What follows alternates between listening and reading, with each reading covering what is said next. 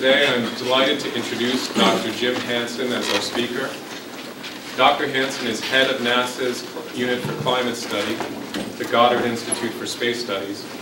He also teaches Earth and Environmental Science at Columbia University's Earth Institute. This afternoon's talk will be entitled, What Determines Climate Sensitivity? And this evening at 8 o'clock at the University Center Ballroom, Dr. Hansen will give a talk entitled, The Threat to the Planet, How Can We Avoid Dangerous Human-Made Climate Change? Please join me in welcoming Dr. Hansen.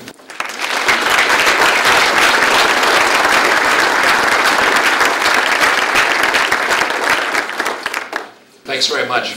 I usually put on my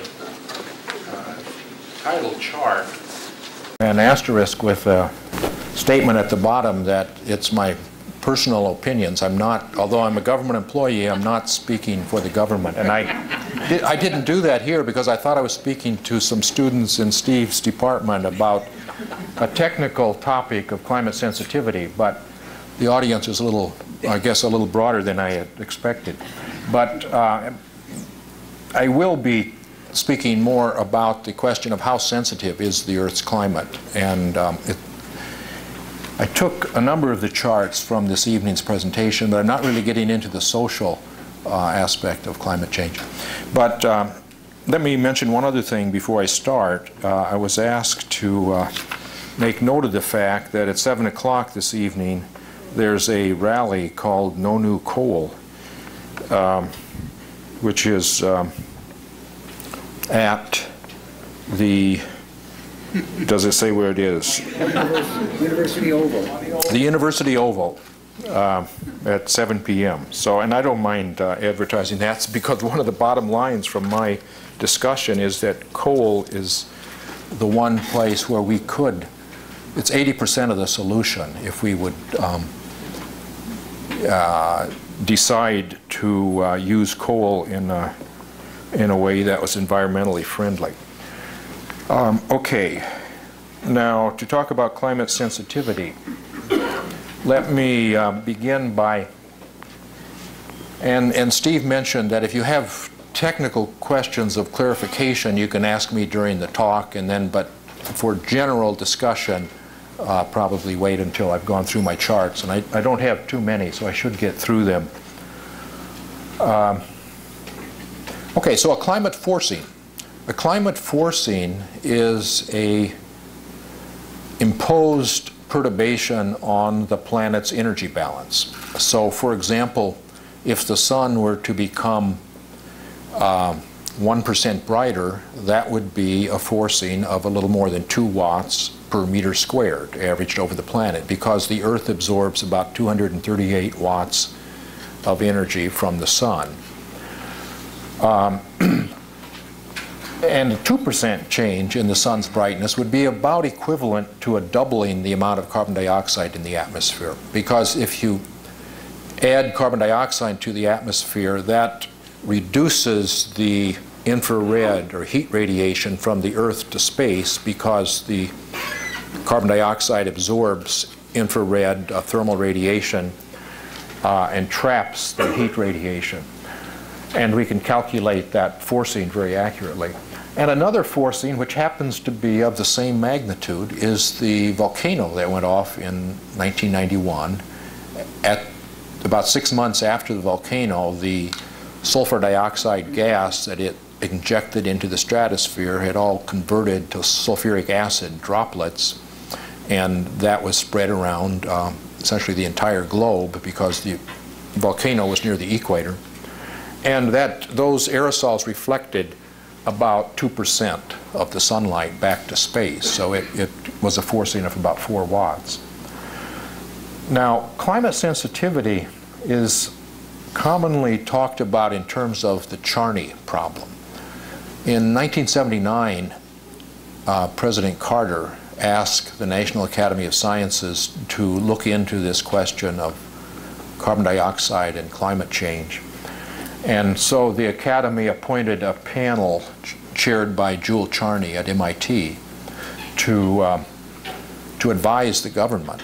about this. And basically what Charney did was look at a specific problem, namely, what if you doubled the amount of carbon dioxide in the atmosphere? How much would you expect the Earth to warm up?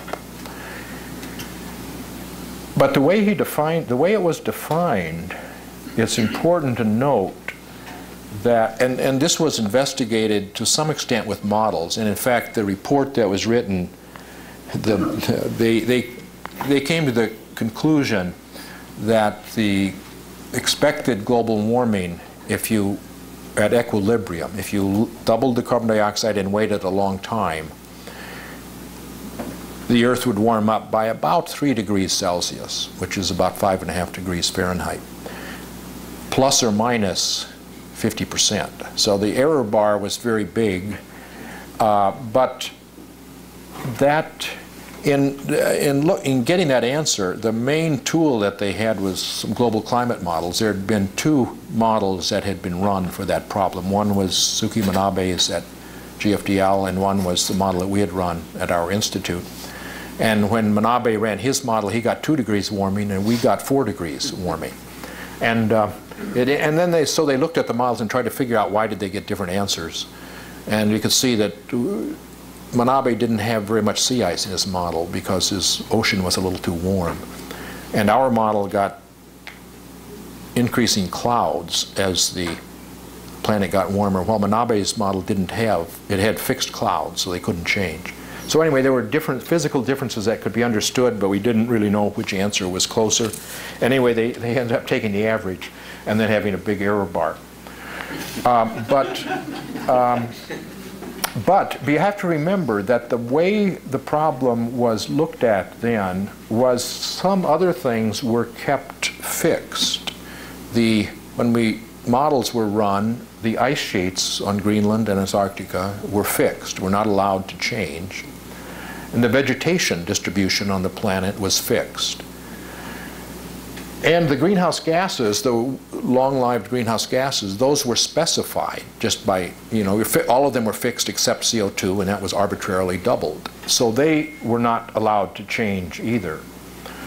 What was allowed to change was those things in the climate system which would respond very rapidly to a changing climate. If the atmosphere becomes warmer, then it holds more water vapor. Just as in the summer there's more moisture in the air than in the winter.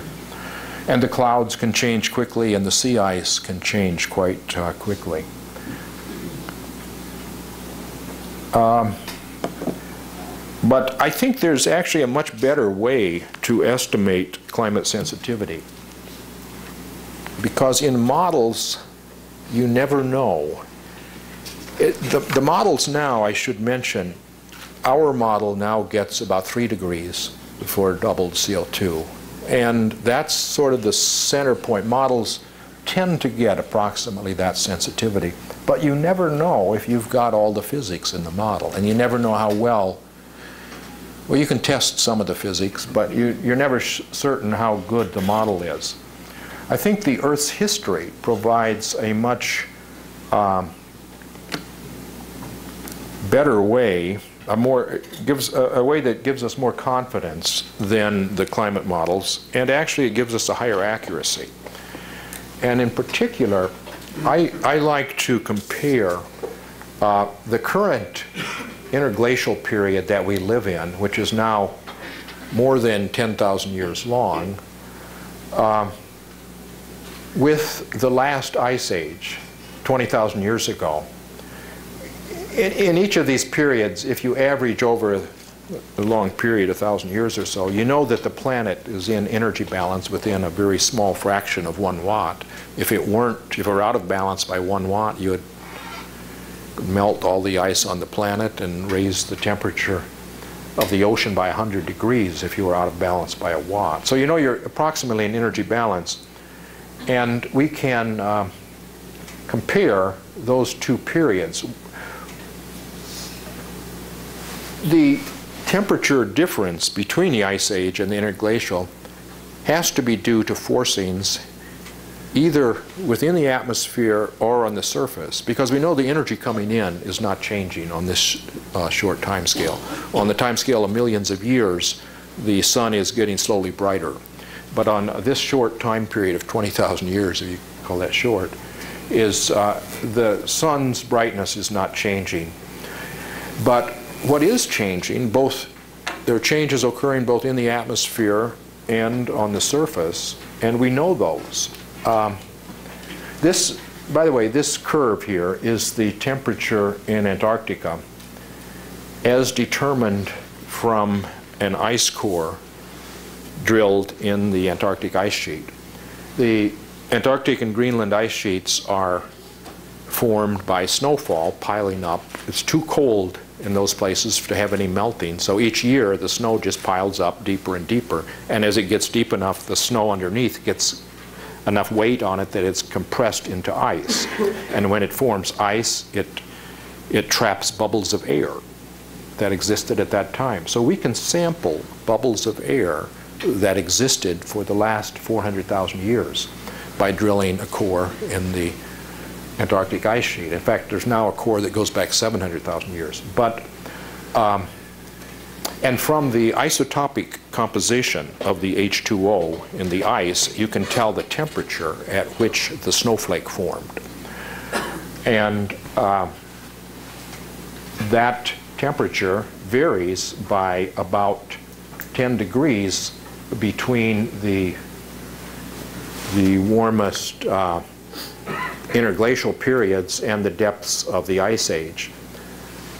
We can also take ocean cores and determine the temperature as a function of time. The composition of the shells of microscopic animals that lived in the ocean depends upon the temperature of the ocean water, and when those animals die and their shells sink to the bottom of the ocean, the sediments pile up, and just like the ice sheet, we can take a core of the ocean and determine the temperature. And what we find is that at the equator, the temperature difference between an ice age and the interglacial is about 3 or 4 degrees. And averaged over the planet, the change in temperature is about 5 degrees between the ice age and the interglacial period.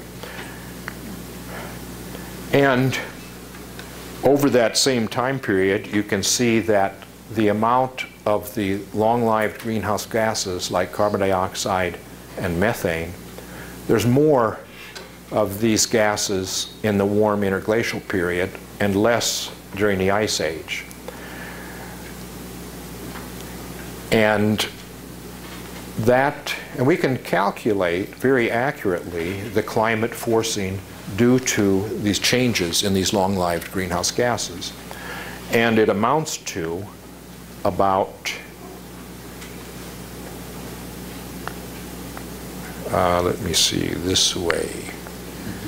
It amounts to about 2.5 to 3 watts per meter squared, adding up the forcing by all the long-lived greenhouse gases. The other big forcing is the change in the surface, which is mainly due to the large ice sheets that existed during the Ice Age. During the last Ice Age, there was an ice sheet that covered Canada and reached down and covered Seattle into Montana. I don't know exactly where the line was, but it even reached into Iowa and covered New York City. There was so much water locked up in that ice sheet and a smaller one on Eurasia that sea level was about 120 meters, about 400 feet lower than it is now. But there were also changes in the vegetation distribution on the planet, and the outlines of the continents were different because sea level was so much lower, so the continental shelves were exposed. But all those changes together, the main effect was the change in the area of the ice sheet. And during the Ice Age, the reflection of sunlight by the ice sheet reduced the heating of the planet by about 3.5 watts per meter squared. And so the total forcing was about 6.5 watts per meter squared, and that maintained a planet that was 5 degrees colder. So that implies a sensitivity of about 3/4 of a degree for each watt of forcing. And if you make a 4 watts of forcing, that's 3 degrees for doubled CO2. So it happens to agree very well with what we get with the climate models, but the error bar on this is somewhat smaller. And furthermore, we know very well that the real world includes all the physics, and it does it correctly. And we're never sure about the climate models.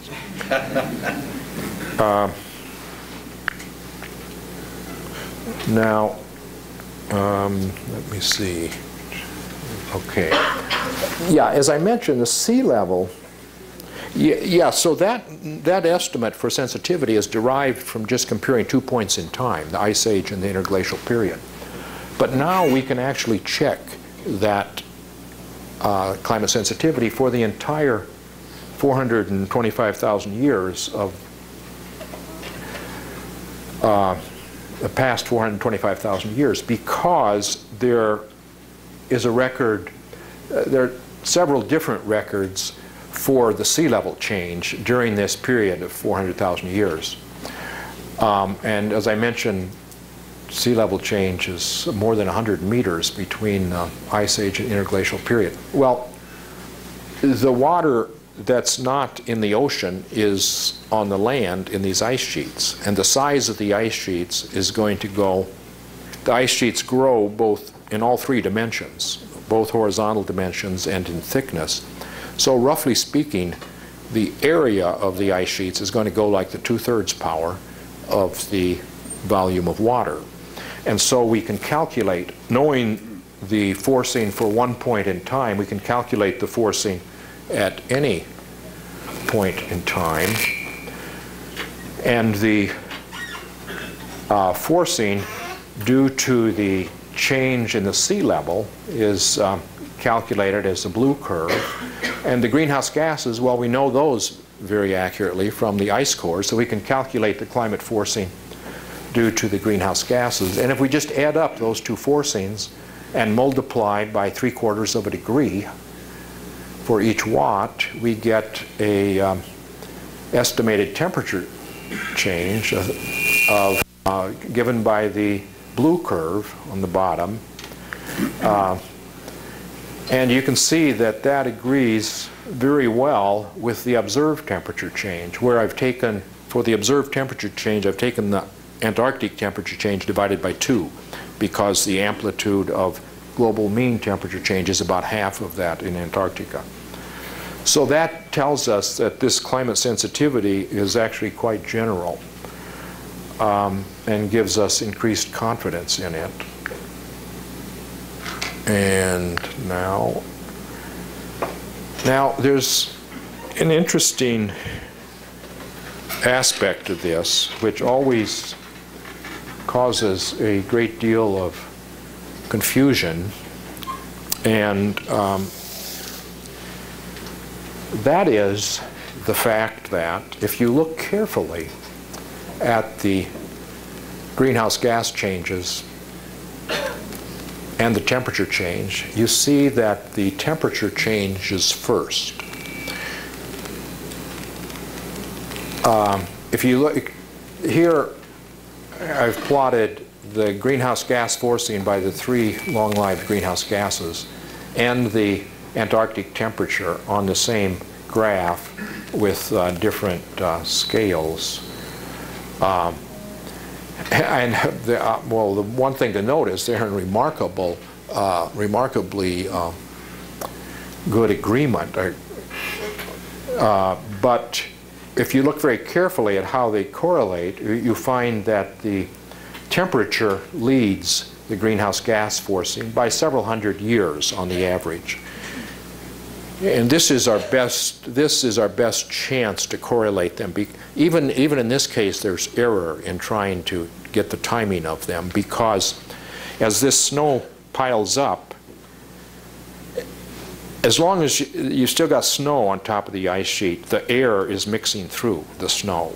It's not until the snow gets about 100 meters deep that it's sealed off, that the bubbles are sealed off in ice.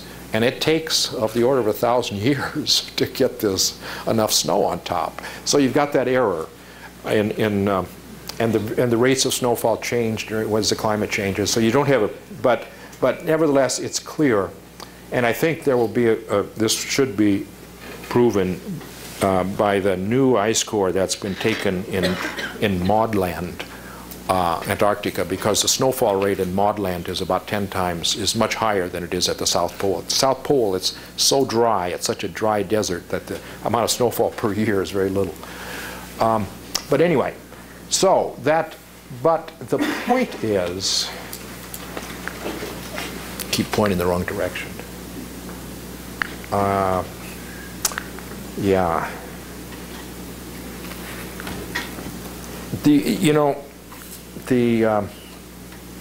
But the thing is that the greenhouse gas change and the albedo change, those are the mechanisms causing this huge climate change as a function of time. But they are not the instigator of the climate change. The instigator of these regular climate changes are changes in the Earth's orbit.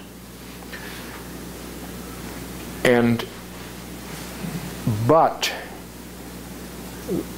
on these sort of time scales, the mechanisms for the temperature change are practically simultaneous with the climate change. Now, what's actually happening, the most important of these orbital parameters is the tilt of the Earth's spin axis relative to the plane of the Earth's orbit. Right now, the Earth is tilted at about 23.5 degrees to the plane of the orbit, but it wobbles by plus or minus 1 degree about that angle, and it does it with a very regular periodicity of 41,000 years. And if we look at, let's focus on the middle. I have a temperature, I have a curve here. This is from one of the ocean cores that I talked about, or it's actually from the average of ocean cores all around the oceans, many different places in the world's oceans. And what it is the oxygen isotope in the shells, these foraminifera, which are these microscopic shelled animals. And the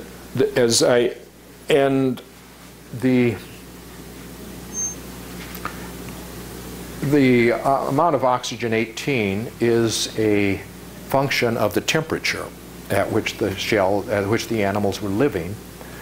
And that's the only thing that it is a function of as long as there's no ice on the planet.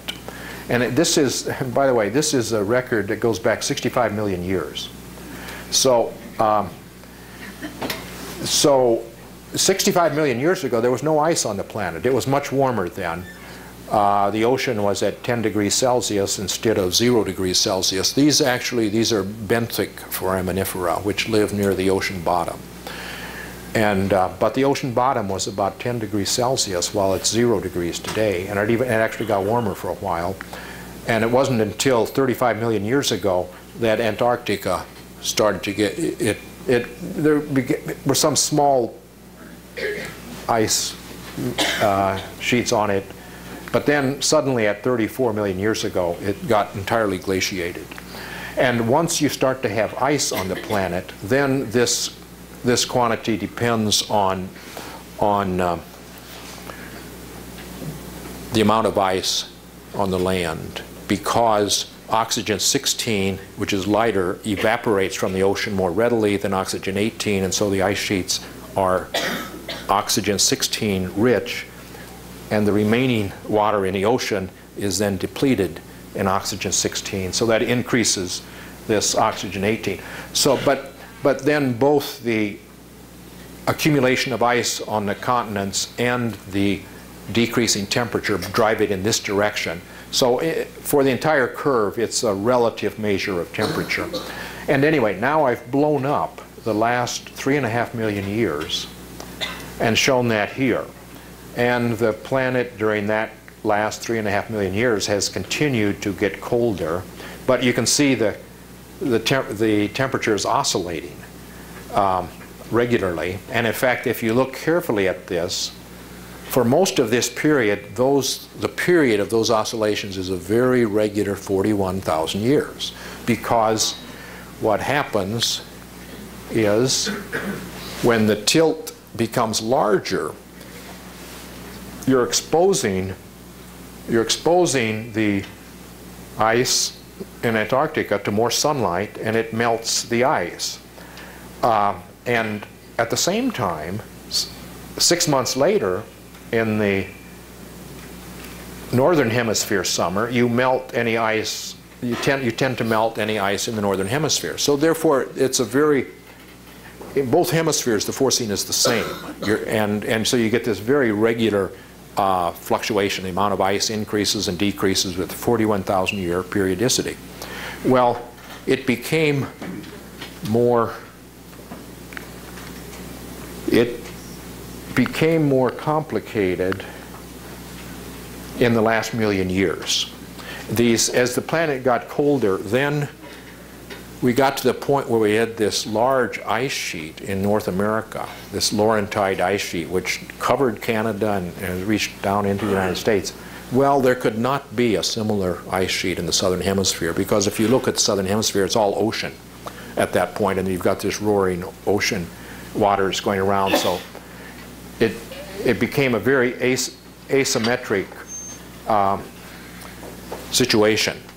And then there's another orbital parameter that comes into play if it's asymmetric, and that is the fact that the Earth's orbit is sometimes circular and sometimes elliptical. It's in general elliptical, but the ellipticity keeps changing because, by the way, all of these orbital parameters, the reason that they're changing is because the planets, the other planets are tugging on the Earth, and depending on how close the Earth comes to the other planets, it makes these small perturbations to the Earth's orbit.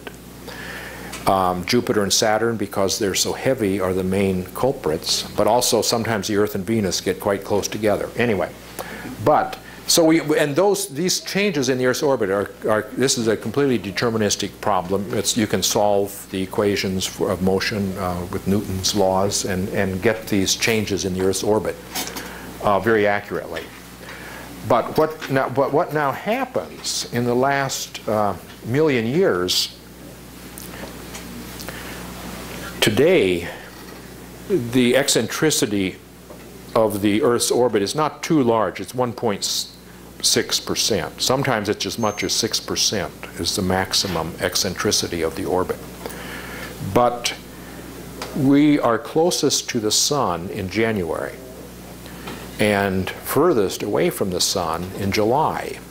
So that's a situation that dampens the seasonal cycle, makes the winter relatively warm because we're closest to the Sun again.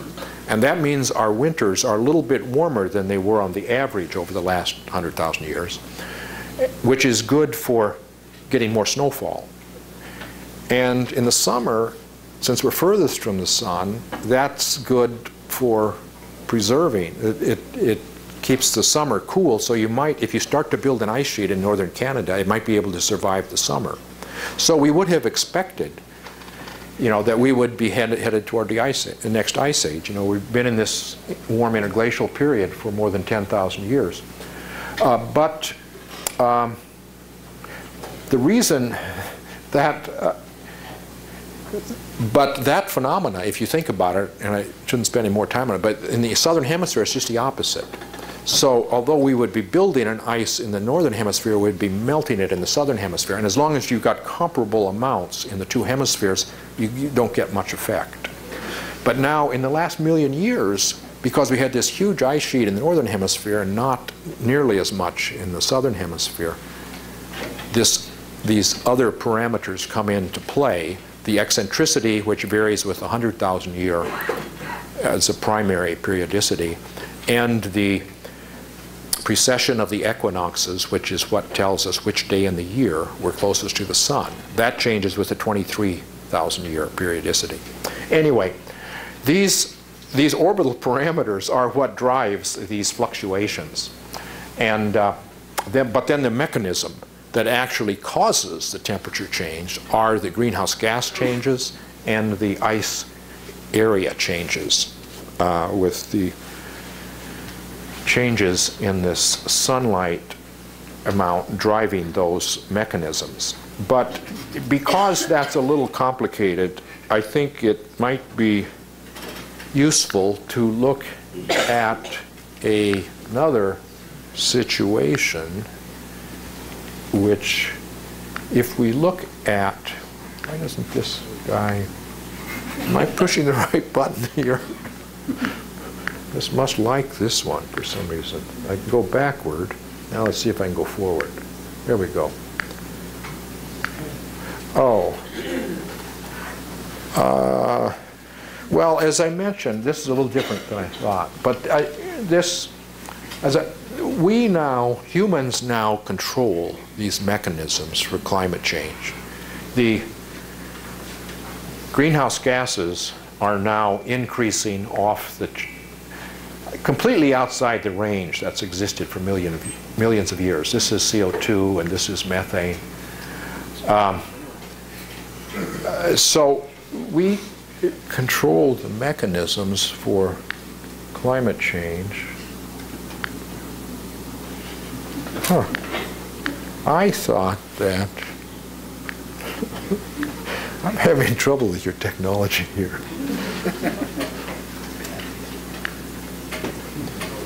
I want to talk about one more piece of paleoclimate data, because you know, what's happening on the million-year time scale or the 100,000-year time scale, the reason that carbon dioxide amount in the atmosphere is changing is because there's a movement of carbon dioxide between the different surface reservoirs of carbon dioxide in the atmosphere, in the ocean, in the soils, in the biosphere. The carbon dioxide can move among these reservoirs. And in fact, the primary one is simply the fact that as the ocean gets warmer, it gives out more CO2. Just the solubility of carbon dioxide in water decreases as the water gets warmer. That's why your Pepsi loses its fizz. But because this is a little complicated, the movement of carbon dioxide among the different reservoirs, we can look at longer time scale when there's a simpler relationship between the amount of carbon dioxide in the atmosphere and the climate. If you go to long time scales, then you can get an exchange of CO2 between the Earth and the surface reservoirs. The mechanisms by which CO2 is taken out of the surface reservoirs there are two mechanisms. One of them is weathering, primarily of silicate rocks, where water and carbon dioxide or carbonic acid, and anyway, as weathering occurs, the net product of that is deposition of carbonate sediments on the ocean surface. And that takes CO2 out of the surface reservoirs on long time scales. The other mechanism is the deposition of organic material on the ocean surfaces, and where you're burying organic material, some of which forms fossil fuels on the long time scales. The mechanism by which CO2 is returned from the Earth to the surface is basically volcanoes and related phenomena, the springs with seltzer water, in effect, seltzer springs. These are all caused by the subduction of oceanic plates as a continental drift occurs, and as ocean crust goes under the continents, the metamorphic processes, the pressure and high pressure and temperature on this subducting ocean crust changes the rock type from the carbonates to basalts and other kinds of rocks, but it releases CO2, which comes out in volcanoes primarily. But, you know, if you look at the continental drift over the last 250 million years, I like to particularly focus on the period from the end of the Cretaceous to the present, because by the end of the Cretaceous, the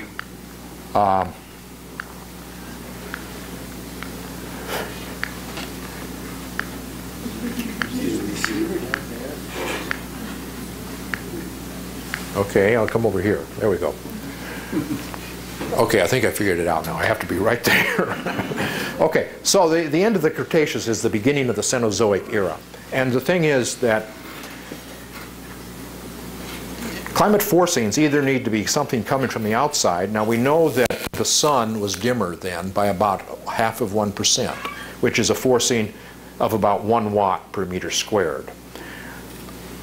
And we know that by that time the continents were very close to their present latitudes, even though their positions were not quite the way they are now.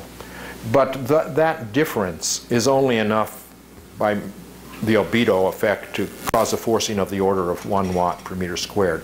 But the amount of CO2 in the atmosphere changed by large amounts.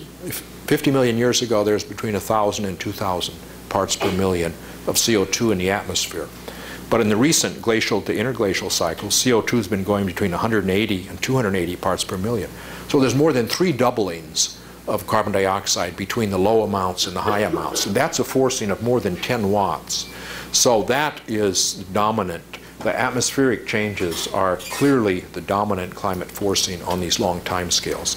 And that lets us look at the question of, basically what is happening in this period up until 50 million years ago, the so-called Tethys Ocean between India and Asia, between Africa and Eurasia, was closing. And the ocean crust, the carbonate-rich ocean crust, was being subducted, and the CO2 in the atmosphere was increasing, and the planet was getting warmer. But at 50 million years ago, and I should have mentioned that the interesting thing about this was 65 million years ago, India was still in the South Indian Ocean, but it was moving north at a rapid rate of 15 centimeters per year, which is 1/2 foot per year. Eurasia was retreating at a rate of about 2 centimeters per year, but then it got rear-ended by India with a tremendous crunch 50 million years ago, and that has been pushing up the Himalaya mountains and the Tibetan plateau, and that's causing a huge area of strong weathering, which draws down atmospheric CO2. So what we see is that so 50 million years ago, when India crunched into Asia, CO2 began to decrease and the planet began to cool off. And then it reached a point where Antarctica froze over. And that actually caused some negative feedbacks, because then you got no more weathering on Antarctica. Antarctica is covered by ice, it can't weather.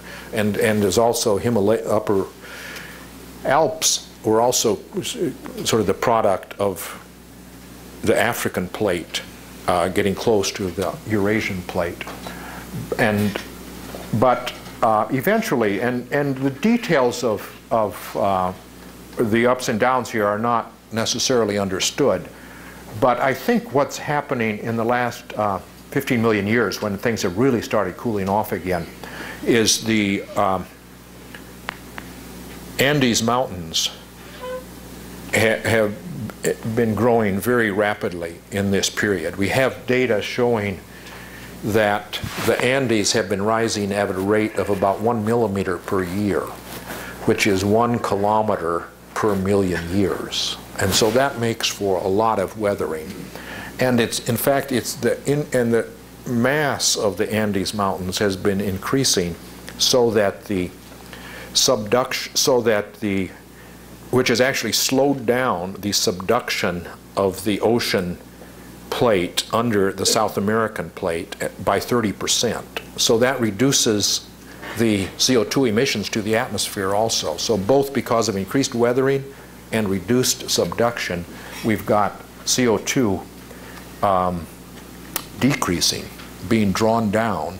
And so other things being equal, you know, the Earth is really headed, has really been headed downward. And as it gets colder, these amplitudes of these ice ages gets bigger, has been getting bigger and bigger. Anyway, I am now working on a paper in which we quantify, unlike the case the last 400,000 years where we have these great measurements of atmospheric composition, we don't have that for the very long time scales. But there are some proxy measurements for CO2.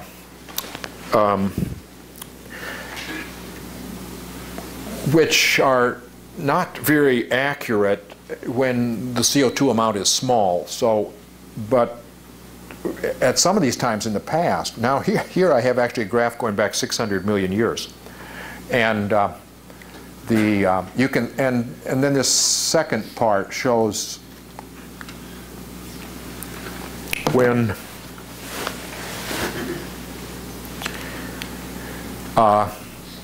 this second part shows when there were, this was the really extensive ice age 300 million years ago. And in fact, the ice went all the way down to 30 degrees latitude.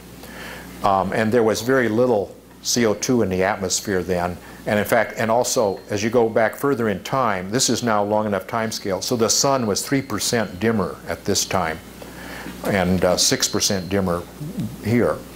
But I don't have yet the finished product, but I can say that this is also consistent with the climate sensitivities that we get from the other timescales.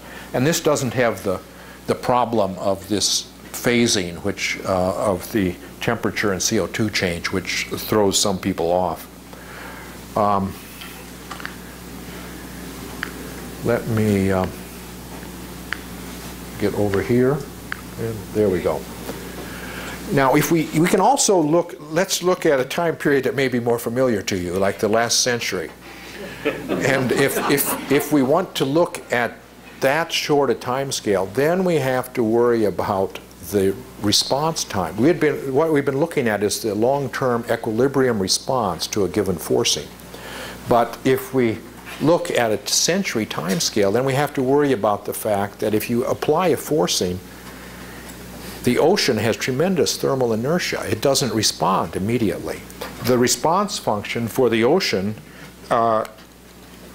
looks something like this. If you suddenly introduce a forcing, say we double the amount of carbon dioxide, then the ocean starts to warm up, and this is going to be its 100% response. Well, after 20 years, it's got almost half of the response, but then it slows down. And it's not until 1,000 years later that you've got the full response. So you have to take account of this thermal inertia of the ocean. And you also have to take account of the fact that CO2 is not the only thing going on. If we compare today's climate, today's atmosphere with pre-industrial, then CO2 has increased enough to cause a forcing of 1.5 watts. But methane and its effect on stratospheric water and tropospheric ozone causes a forcing of about half that large. And then there are the chlorofluorocarbons, there's nitrous oxide, there's tropospheric ozone other than that, which is here, and there's black carbon, soot, black soot, but there are also negative forcings because of the small particles that come from burning fossil fuels, mainly sulfates. And then these particles, both the black carbon and reflective aerosols, also affect the clouds and tend to increase the cloud cover. So that's a negative forcing. So we have to try to take account of all these forcings, and we can do that in technically there's some small, each forcing is not exactly equally effective. So you need to take account of the fact, you need to explicitly model the different forcings because some are a little more effective than others for the given watts per meter squared. But anyway, that's done automatically in the global climate model, which explicitly includes all of these forcings. And these are our estimates for all of these forcings. The biggest forcing is the increasing greenhouse gases. But then there are volcanoes that go off. This was, I forget the name of that volcano, Krakatoa. And then this was Pinatubo, and this was El Chichon and Mount Agung. But then there are also these aerosols, the human-made aerosols, which give a negative forcing, and that one is very uncertain by at least 50%. But anyway, taking our best estimates for all of these, putting them into a global climate model, which has a global ocean model, so its response time is there, then it turns out that the model does quite a good job of reproducing the observed temperature change over the last century. Each time you run the model, you get a different answer because of the chaotic nature of weather and ocean dynamics. But basically, it's in pretty good agreement. And this is a climate model that has a sensitivity of 2.8 degrees Celsius for doubled CO2, so approximately 3 degrees. Now, we might have got equally good agreement if we had used a higher sensitivity and a smaller forcing. But the sensitivity, I would argue, is strongly constrained by the paleoclimate data. So I think this is probably more or less the right answer for the right reason. But and then we can use these same models to project into the future. And if we follow business as usual increases in greenhouse gases, we're going to get a temperature increase of a few degrees Celsius in the rest of this century, which is going to make it a totally different planet than anything that humans have experienced. I've tried to define a scenario that would keep the warming less than 1 degree because I argue on looking at the history of the Earth that we had better keep the warming less than 1 degree or we are in big trouble. Why am I showing that again? I think my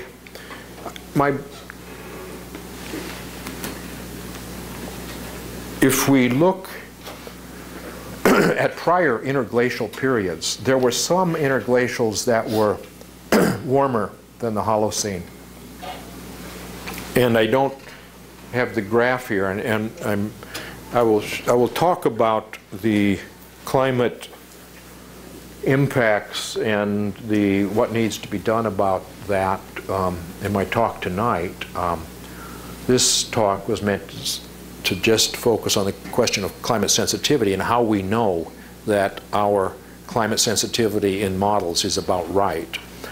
And that knowledge is based mainly on the history of the Earth. But I will show that with the present warming that's occurred, we're now within less than 1 degree Celsius of the maximum global temperature of any interglacial periods in the last 1,000,000 years. And there are reasons we'd better stay there. Even those interglacial periods, the warmest of those had sea level a few meters higher. But if you want to go to a planet that was 3 degrees warmer, which is what we will get with business as usual, the last time the planet was that warm was 3 million years ago, and sea level was 25 meters higher. There was no sea ice in the Arctic in the warm seasons, and it was a very different planet.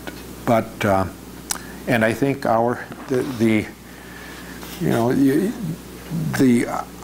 of the points I will make is that there's a large gap between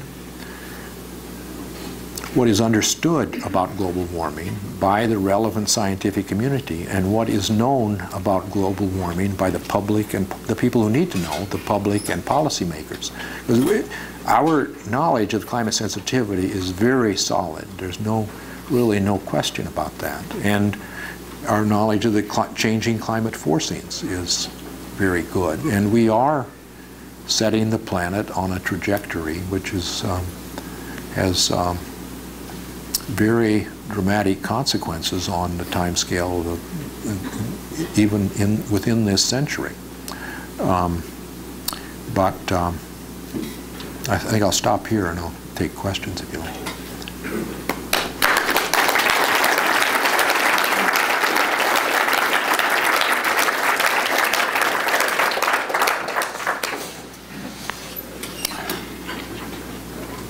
Skeptical critics have gone from denying that there are problems to suggesting that there may be easy technological fixes that can be discovered. Could you say a little bit about how likely it is that such technological fixes can be developed in a safe way so that we can continue our affluent way of life while maintaining the stability of the planet? Well, I think there are technological fixes that would reduce the forcing and would in many ways improve our lifestyle. Because we have to get to a world beyond fossil fuels at some point. We're already close to peak oil production. We're going to run out of oil. Coal could last longer. But at some point we've got to come up with energy sources that other than fossil fuels.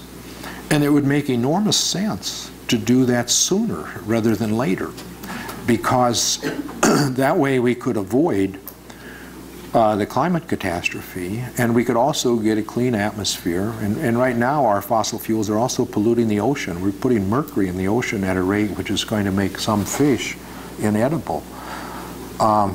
So the technological solutions which would be unleashed if we put a gradually increasing price on carbon emissions could solve the problem, I believe. I don't believe if you're suggesting geoengineering. I mean, we are geoengineering right now. We're changing the composition of the atmosphere, and that is geoengineering.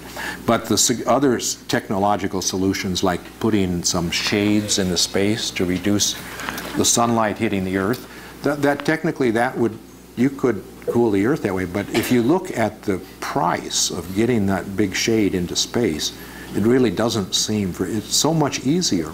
There are many things that we can do now which actually have zero cost and which reduce the magnitude of the forcing. There are energy efficiencies which could pay for themselves, but we're just not encouraging them to happen.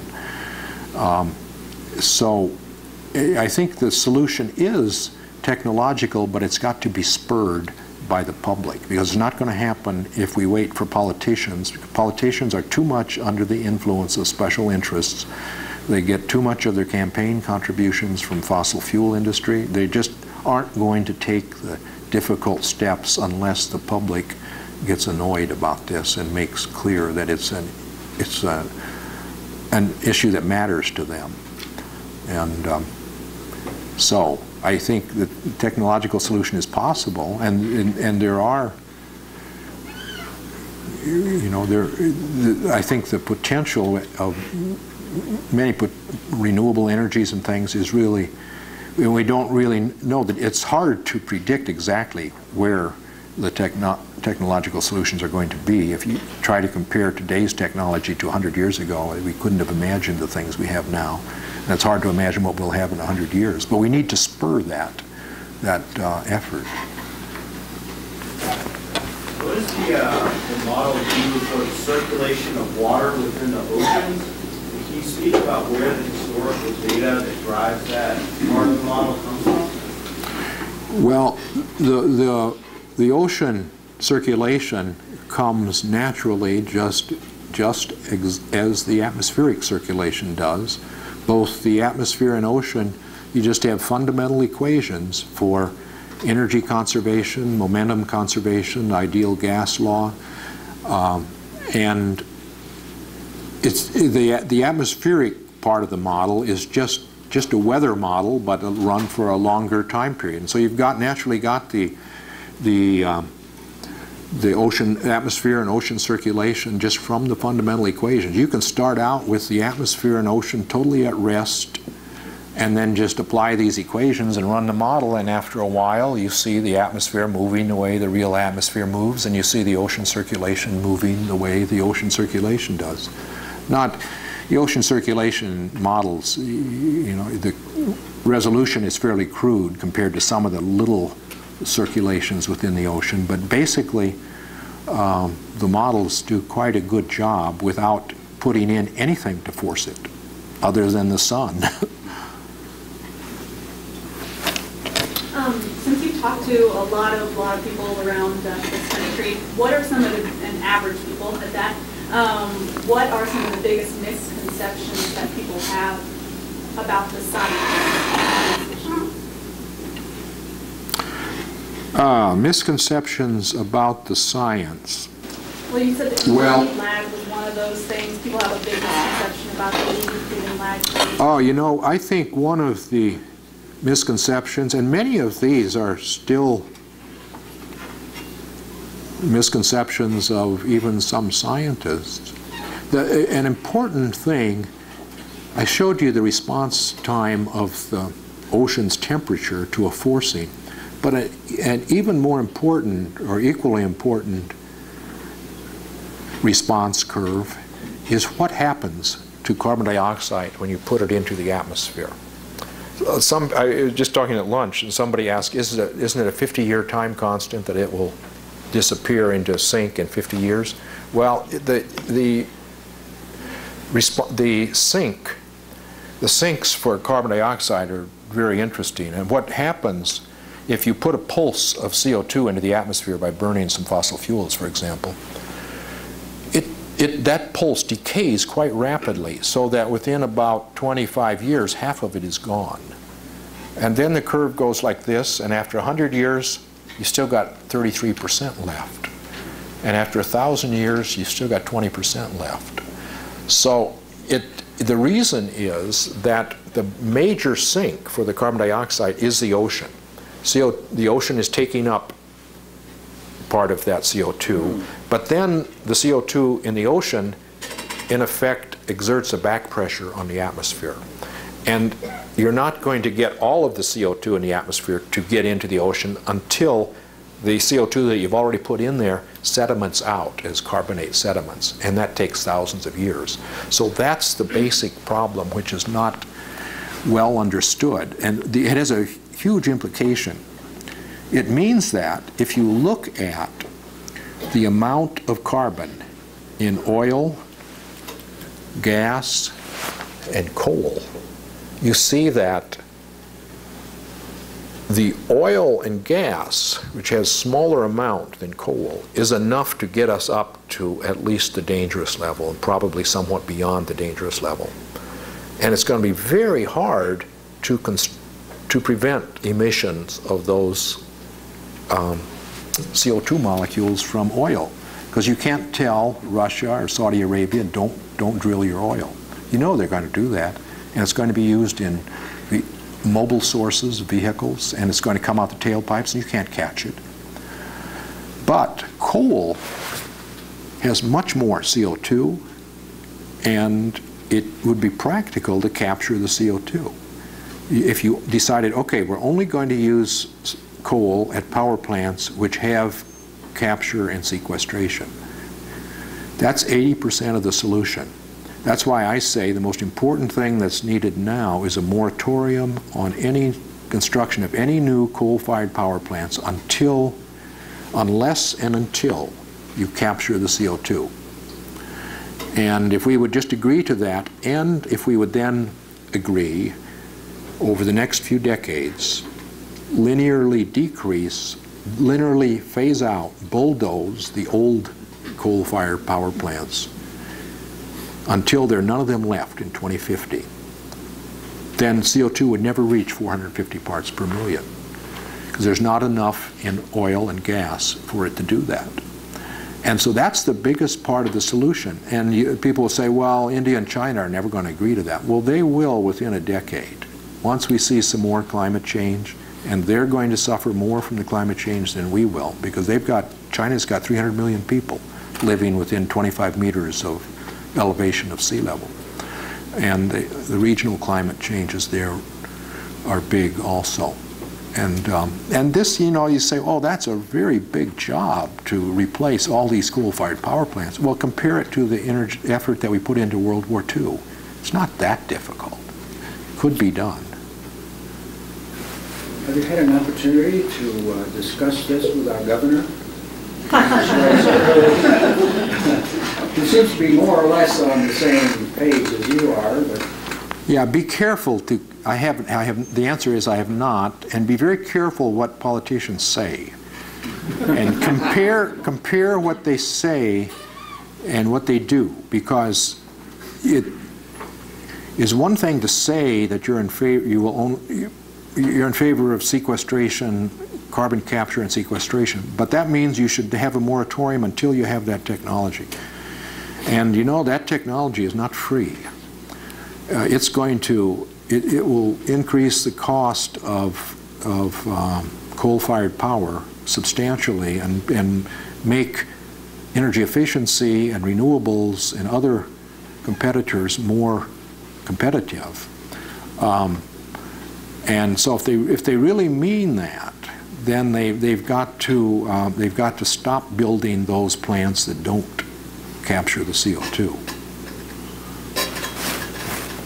With the sequestration of CO2 and liquefaction of it at 2,500 feet or whatever it is, do you think that's going to change the circulation and the reintroduction of more CO2 into the atmosphere via volcanoes or oceans? No, the sequestration, the one, there had been talk about putting it in the bottom of the ocean or something. That'll never happen. People will never allow that to happen. You don't know what the consequences of that would be. But where it would be out of harm's way and inherently stable would be underneath ocean sediments at a depth where the pressure and temperature is such that it is inherently stable. It's not going to try to escape. But we may have to pipe the CO2 to the coastline and do that. But of course, you can also just put it in geologic, there are geologic reservoirs where the scientists, the relevant engineers are quite confident that it would be stable. And that is, on small scale, that is occurring as oil companies will inject CO2 into old oil wells to enhance the recovery of oil from the wells, but it does seem that the CO2 does stay down there. So as long as the one problem that's been pointed out is there have been so many holes punched in the surface looking for oil that you have to be careful that you don't put the CO2 in a place where it can get out those holes, because you could plug the holes if you know where they are. But under the ocean sediments, it would be inherently stable. You're specifying or stating pretty much on sequestration. The question cost of that, then is the question, what do you feel about wind and solar and liquid hydrogen as major components and not even get into the carbon sequestration? My guess is that I don't think you can just say we're not going to use coal, period. But I think you can force it to compete. And my guess is that most of it will get left in the ground. There are other disadvantages to coal. I don't know how they mine coal here, but in the east they take the top off the mountains and and then they end up with all this junk going in the streams, and it's really pretty destructive process. So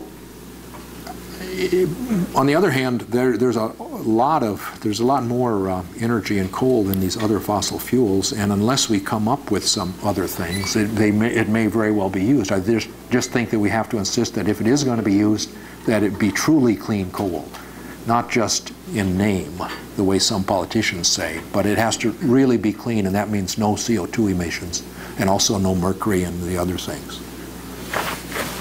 Would you care to comment on the possible change in the ocean circulation going up along the east coast of the U.S. and the Europe? Yeah, that question of the impact of climate change on the ocean's thermohaline circulation and particularly the transport of heat by the ocean to the North Atlantic Ocean, that aspect of climate change got greatly overblown into some complete nonsense in science fiction, in the science fiction movie. But it is true that in the Earth's history there have been times when this thermohaline circulation shut down or slowed down greatly, and that does have an effect on the transport of heat to the North Atlantic and some effect on European temperatures. But that phenomenon is seems to be well simulated in the global atmosphere, ocean, and climate models. And the global warming that's going to occur, and has already started to occur, that phenomenon causes the warming in the North Atlantic to be very small. And in fact, there's even, in most models, we have a small area which actually has cooling. And that may very well account for why Greenland has warmed less than most of the world. But it doesn't cause extreme cooling. It did cause strong cooling in the natural world when it shut down, because the positive feedbacks worked to amplify that. But now the globe overall is warming, and the overall feedbacks are all therefore positive. So what it does is slightly reduce the warming in Europe, but still Europe gets warmer. But it's not insignificant phenomenon, but it's a rather minor aspect of the global warming story, rather than the dominant aspect that it has sometimes been portrayed to be. Is the treatment of vegetation a weak point in your body? Yeah, the treatment, that's actually the vegetation, as I mentioned. Oh, you know, I forgot an important point. You know, the climate sensitivity, I forgot. I started out saying I was talk first about the Charney climate sensitivity. But I said Charney fixed the ice sheets and the vegetation. Now, we can use the real world data to estimate what the climate sensitivity would be if we did not include that constraint. And that's actually shown by one of my curves. That may be why I had that chart there and I forgot about it. Let's go back fast enough.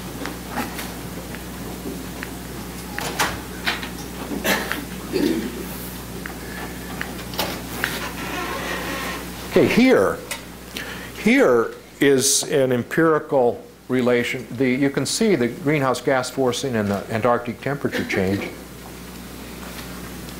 The change in the temperature with the greenhouse gas forcing is 6 degrees Celsius.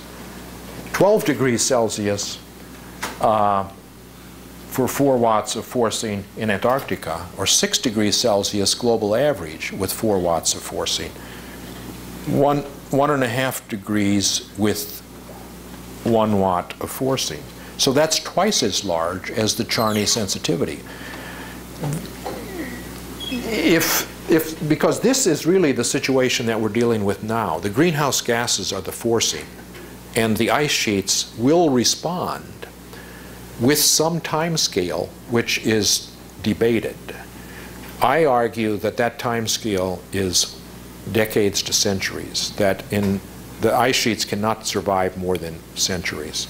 There are some people who thought that ice sheets can survive millennia. Well, with the human forcing, which dwarfs the natural rates of change of forcings, I cannot see any way that ice sheets could survive more than a few centuries. And I would say that within 1 century, if we go business as usual, you are certainly going to see substantial ice sheet disintegration, because the summer melt season is getting stronger and longer, and the amount of melt on the ice sheets on West Antarctica and Greenland has been increasing rapidly.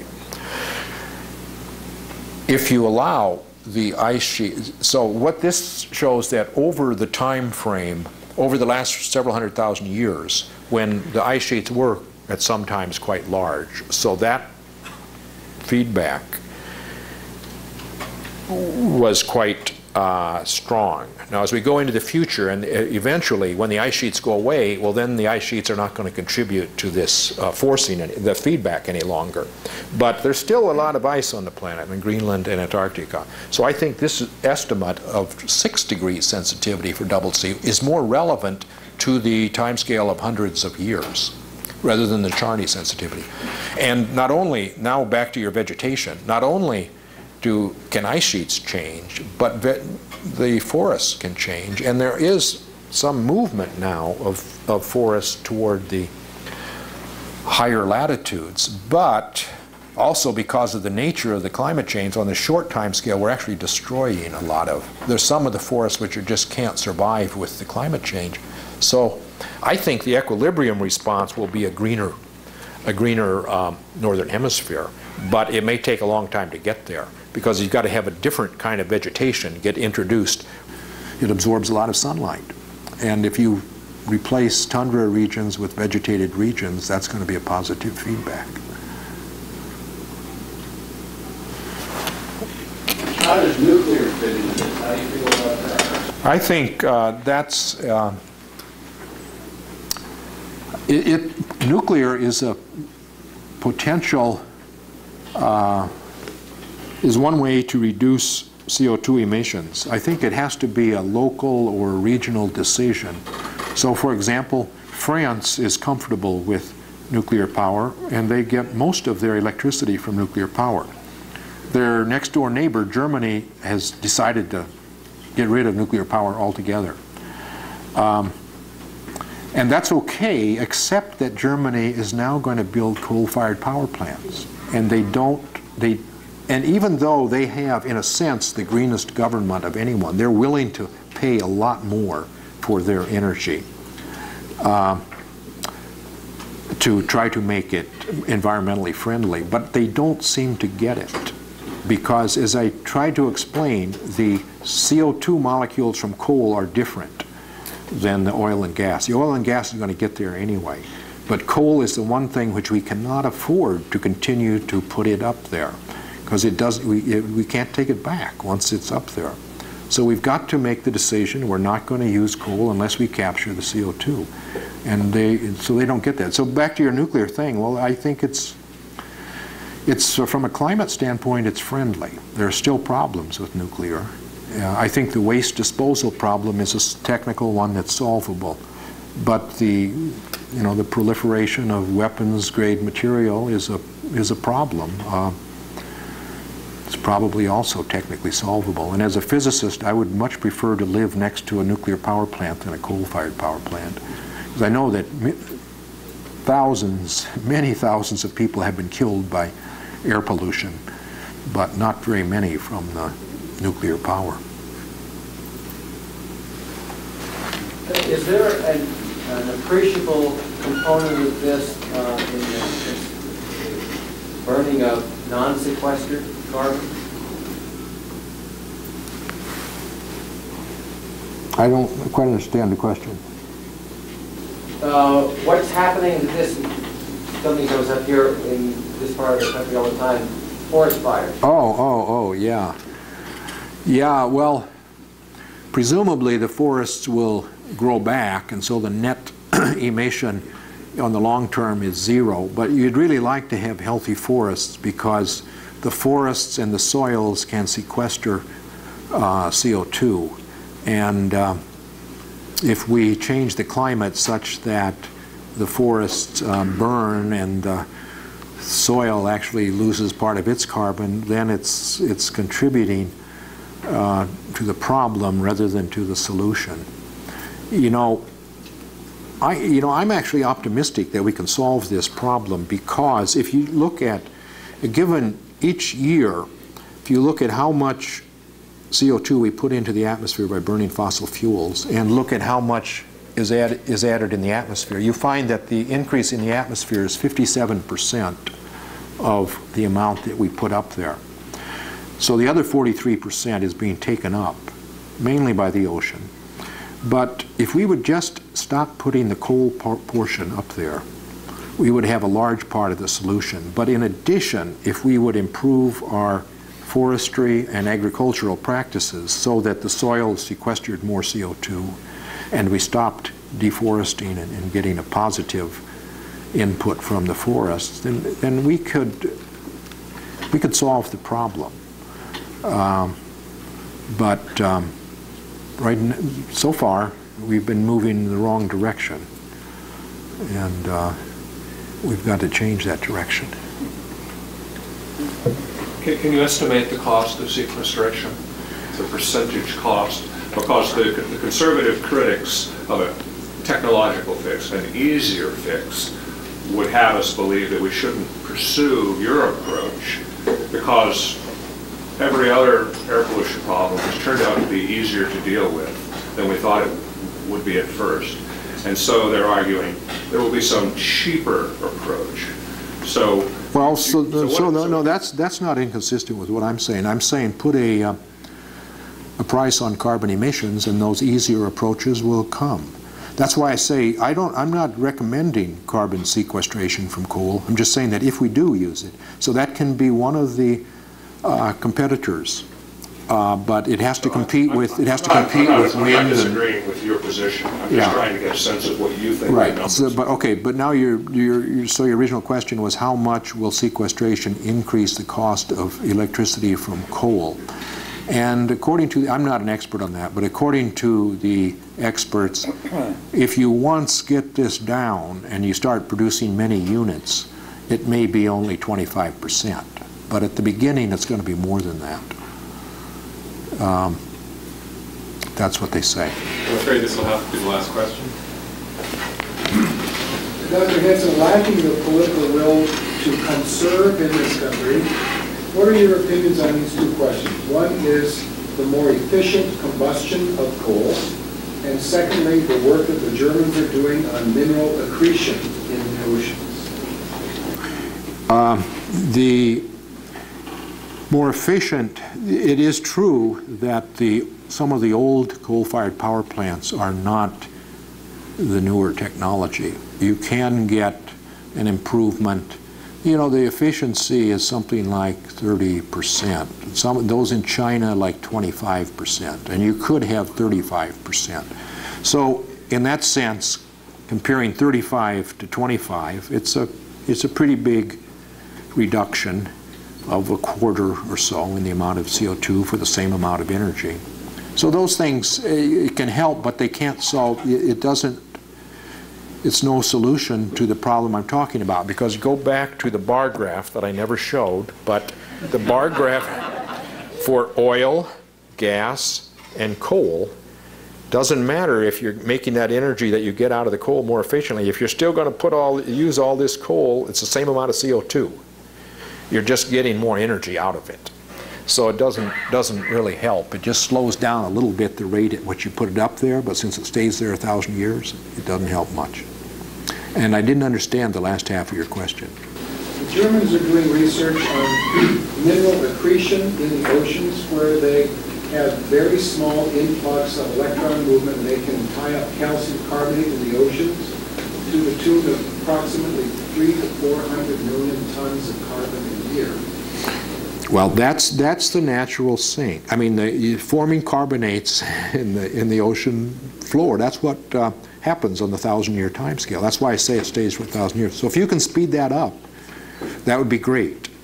Now, but you have to compare that number you mentioned to the amount of carbon we're putting up there, and the amount we're putting up there is pretty astronomical. So but there are technical fixes. It's just a question of the cost. You know, there are people who want to draw out, have windmills in effect that bring in the air with CO2 and capture the CO2 and make bricks out of it.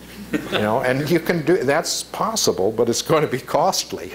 And if you imagine, you know, the amount of carbon dioxide, imagine the weight of the fuel in your car. When you convert that from gasoline to CO2, its weight increases by more than a factor of 3, because CO2 is C12O16 times 2. And so we're putting a tremendous mass up there. If you want to, you got to make, just in running one tank of gas, you've got to make a lot of bricks. Thanks. Thanks very much.